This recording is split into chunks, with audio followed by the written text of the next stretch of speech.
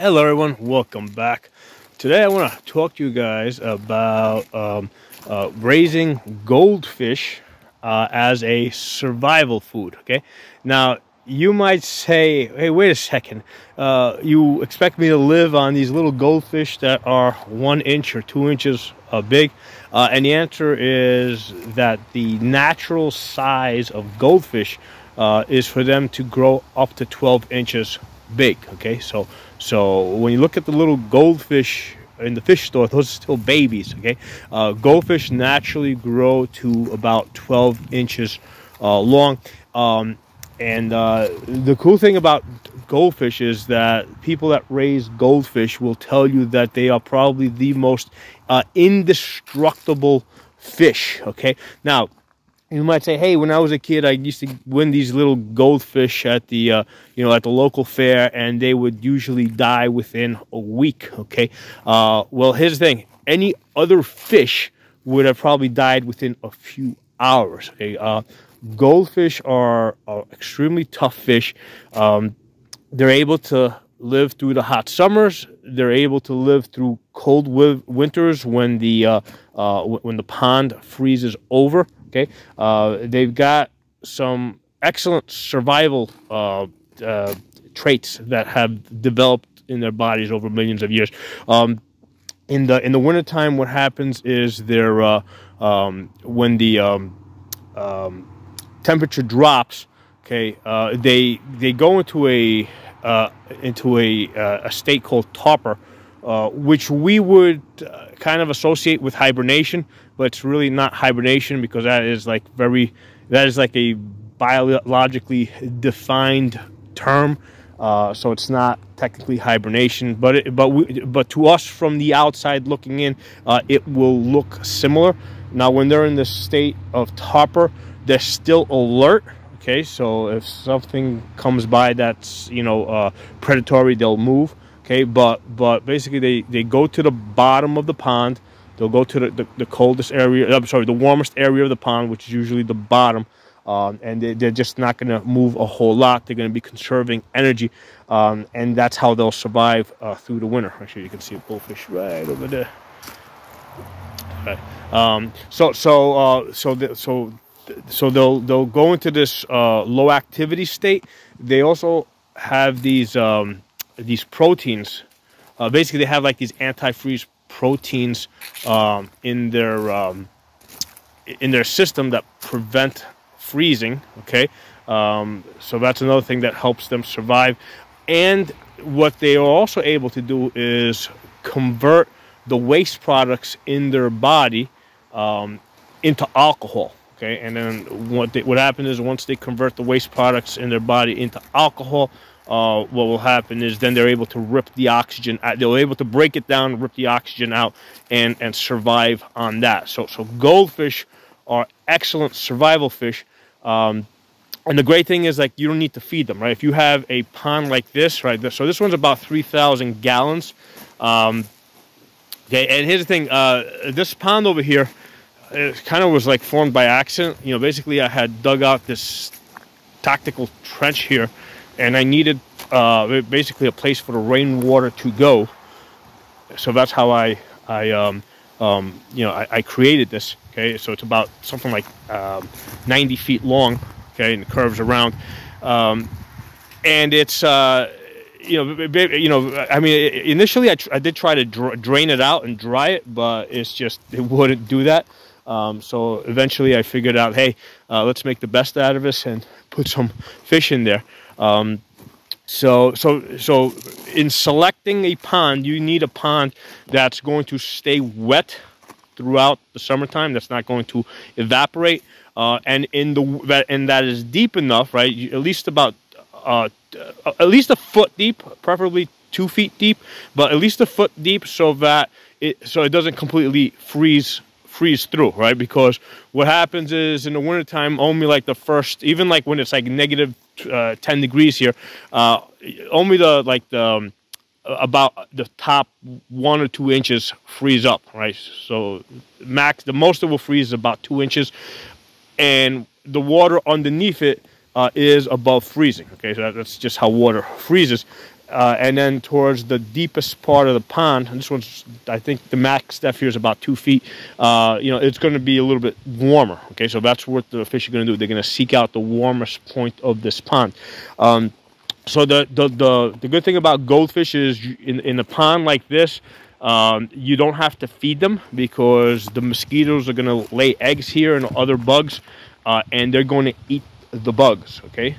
All right, so you know, this is a you know, it's very easy to build a self-sustaining pond, because all the insects are going to come and lay eggs there, like the mosquitoes, and then the small goldfish are going to eat the mosquitoes, okay? And that's, you know, you'll never have to feed your goldfish, okay? And then as they get bigger, right, like when they start getting up to, let's say, you know, past 6 inches, then what they'll also start doing is they'll also start eating the baby goldfish, okay? Because, you know, fish are cannibals. So as they get bigger and bigger, aside from eating, there's a whole school of goldfish over there. I don't know if you can see it through the muddy water, but there's a bunch of goldfish under the water over there. So what happens is the larger goldfish will eventually start eating the little baby goldfish, which kind of self-regulates the population, because what happens is you know, goldfish lay like something like 300 to 1,000 eggs at a time. Okay, so initially when I started this goldfish project about, I don't know, something like 8 months, like not even, like almost 6 months ago, I wasn't 100% sure if it was going to be able to sustain the fish, right? I didn't know if the oxygen levels were going to be sufficient, because this is not filtered, okay, and there's no aeration or anything like that. So basically the only source of water here is rainwater, right? Basically it rains and the water just drains in here. So that's the only, you know, this is only supplied by rainwater. So I wasn't sure if it was going to be able to sustain fish, but it's now been 6 months, and I have seen that the goldfish have actually laid eggs. Right, I've got little baby goldfish swimming around in there. Let me see if I can find any. Show you, but I noticed I just saw one darting over there. But there's little baby goldfish in there now, right? So it took them, you know, at the point where they're laying eggs, and it's already been 4 weeks with the little baby goldfish swimming around. And actually I can even see there's another small baby goldfish. Let me see if I can zoom in and you guys can see it. I don't know if you guys are going to be able to see it, but there's a little baby goldfish swimming around over there that's actually tiny, which means that this is not from 4 weeks ago. This is a recent hatch.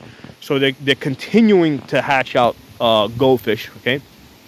So this is going to be self-sustaining, okay? So that's kind of like the point where once I see that there's baby goldfish in there, I know I have a successful pond where that's just going to keep, where it's going to be able to just sustain itself, okay? Now, the other thing I've done is I've added some rosy red minnows in there, right? And part of the reason why I added the rosy reds is because it's going to, basically, when these goldfish get bigger, they'll be able to eat the rosy reds, because then the rosy reds, which never grow more than 2 inches, are also going to multiply, and that will be another food source for the larger goldfish, you know, besides the baby goldfish, okay? There's a rosy red right over there, little rosy that's swimming around. There he goes. You can see that little rosy swimming right there, okay? So the rosy reds also, again, are also able to survive through the winter.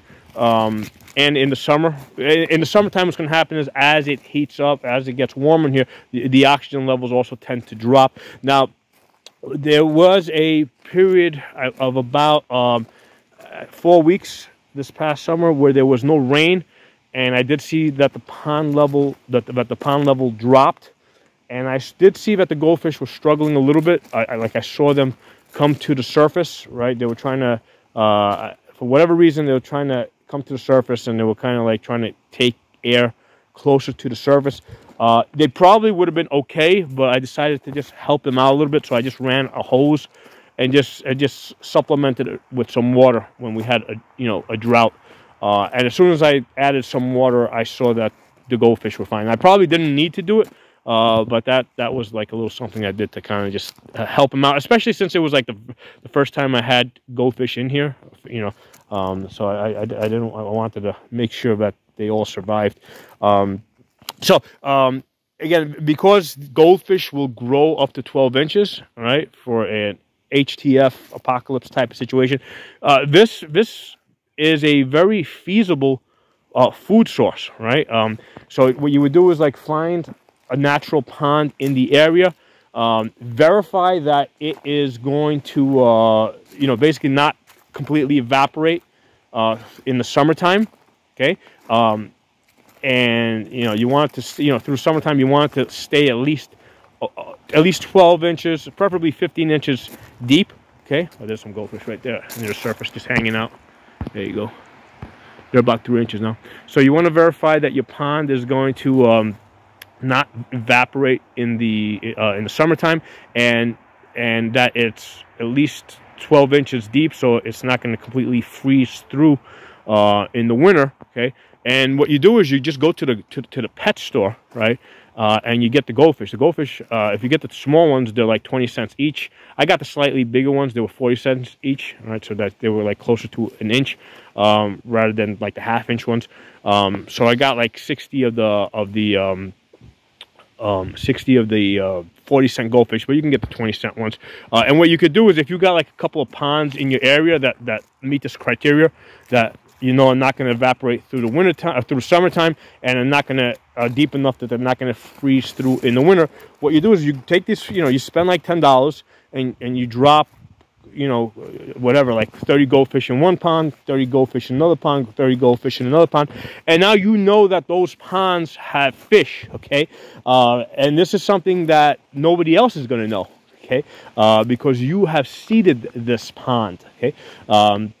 So you'll always be able to go over there down the road and access those fish. Now, how fast do goldfish grow? I mean, in the first year, because they grow fast when they hatch out.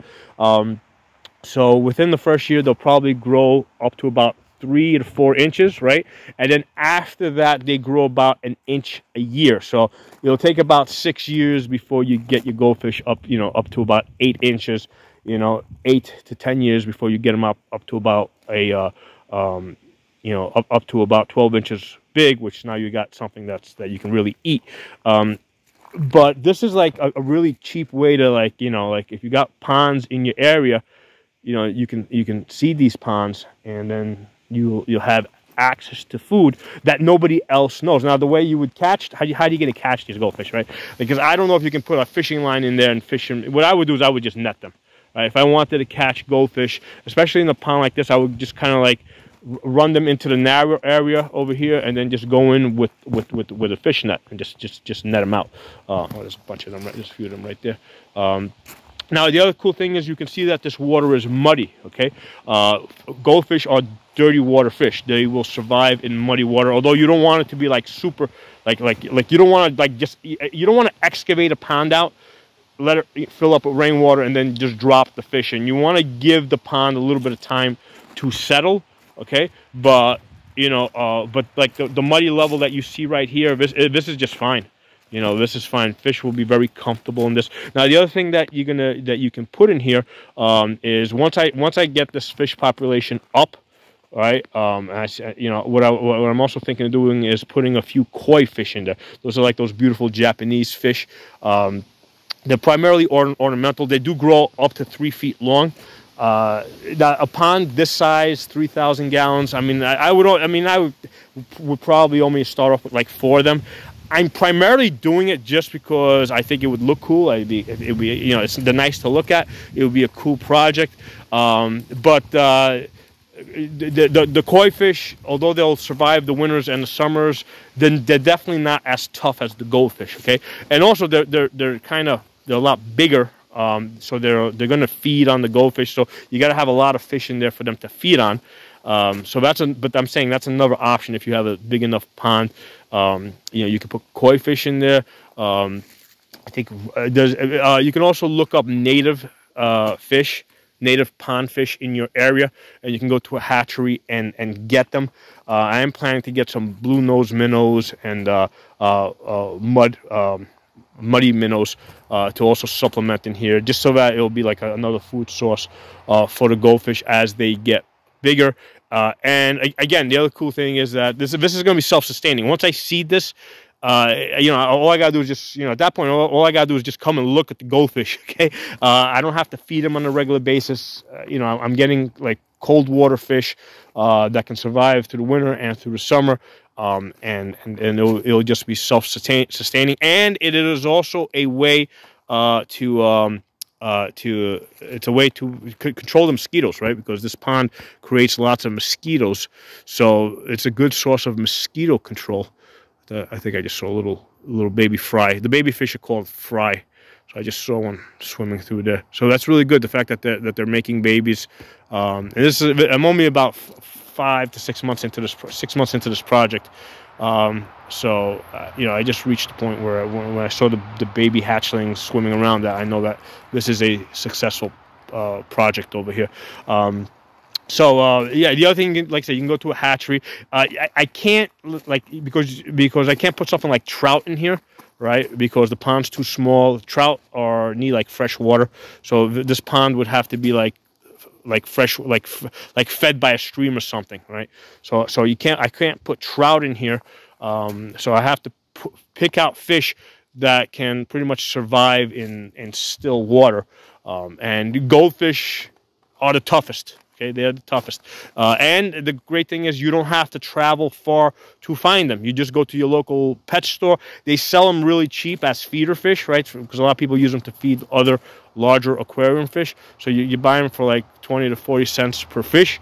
And you stock your pond, and you just, you know, and then, you know, you just let the system grow on its own from there. All right, so hope you guys enjoyed the video. I'll talk to you all soon. Hey everyone, I was able to get a better picture of the goldfish. So you can see that there's like 2 big goldfish. I mean, they're like 3 inches, and next to them, like swimming next to them, are the what do you call it? The rosy reds. So this morning, I don't think you could see them that well. Actually, there's a whole school of rosy reds coming up on the left now. But you can see, actually, we got 3 goldfish on the water to the left, and then there's a few of them. There's another 3 to the right. They're just hanging out. They just sit there. So unless they're hungry, they don't move around too much. You know, and like I said, I don't feed these guys. They just eat the bugs and whatever else falls in there. There's some more roses over here. So it's nice to have a pond with some activity in it. Talk to y'all soon.